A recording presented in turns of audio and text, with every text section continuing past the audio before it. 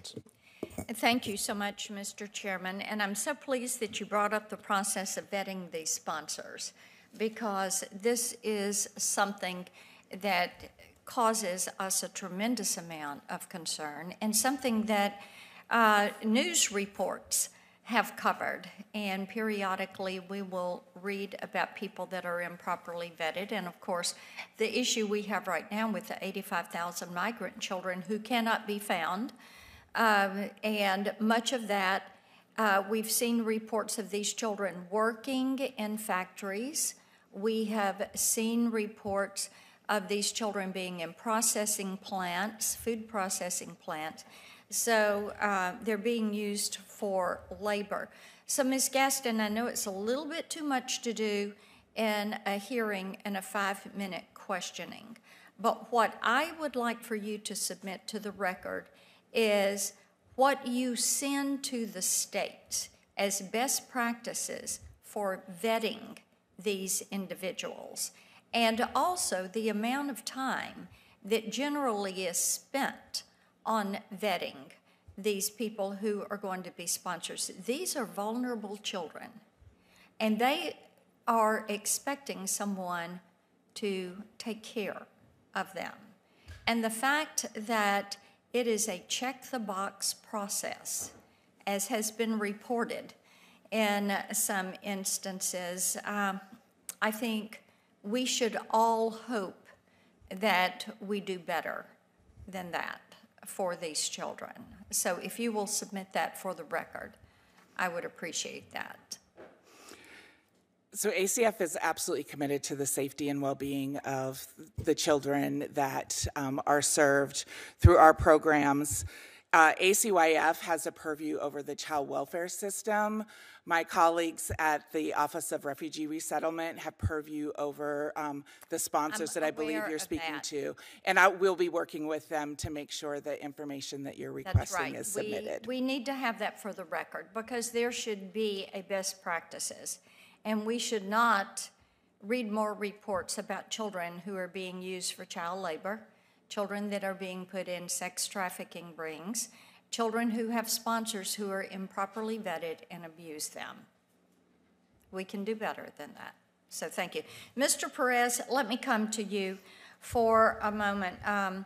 I've talked a little bit about the need for us to have more transparency, more accountability, more common sense solutions.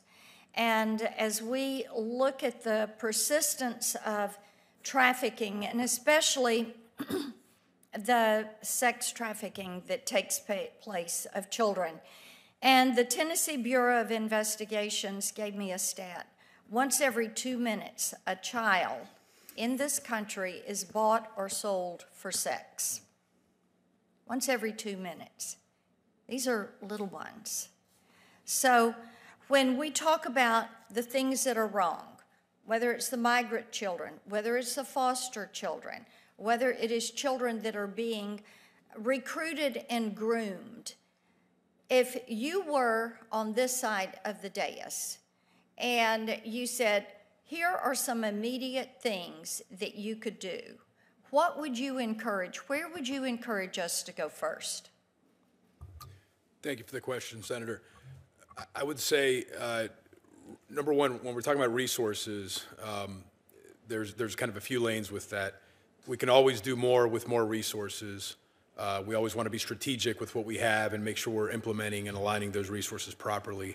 If I was going to point to one thing, one of our biggest challenges when we're talking about human trafficking, and I touched on some links to transnational organized crime, or let's say more sophisticated criminal actors operating in some organized fashion.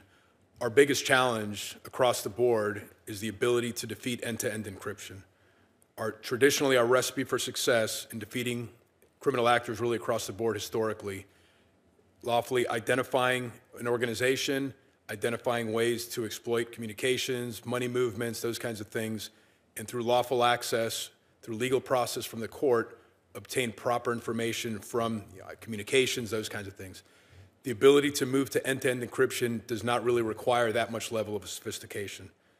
Many off-the-shelf applications accessible to children are end-to-end encrypted. Our inability to exercise use of legal process to obtain that information, to identify the proper means and methods of a criminal organization to then defeat it, are incredibly hampered by the use of end-to-end encryption. So having the Report Act pass, which would require,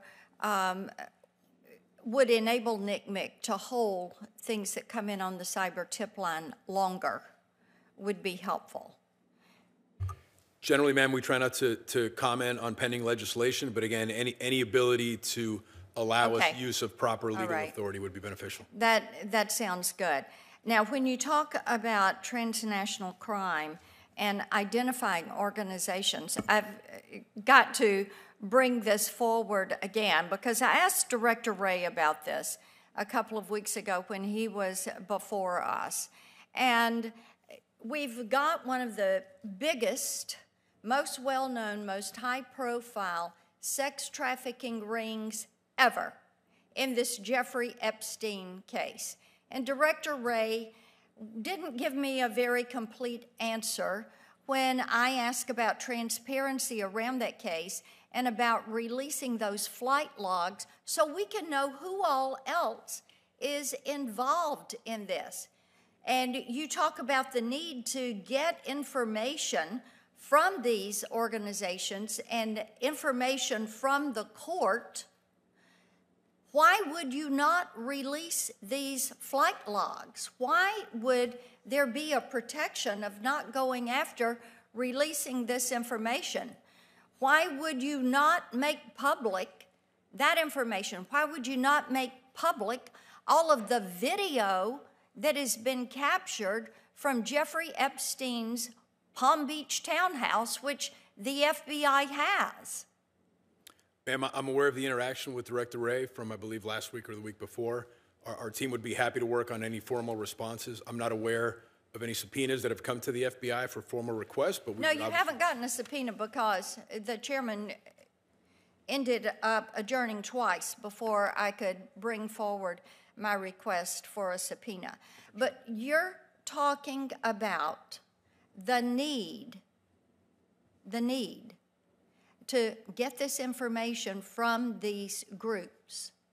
And here you have a group, an organization, and we can't get the information.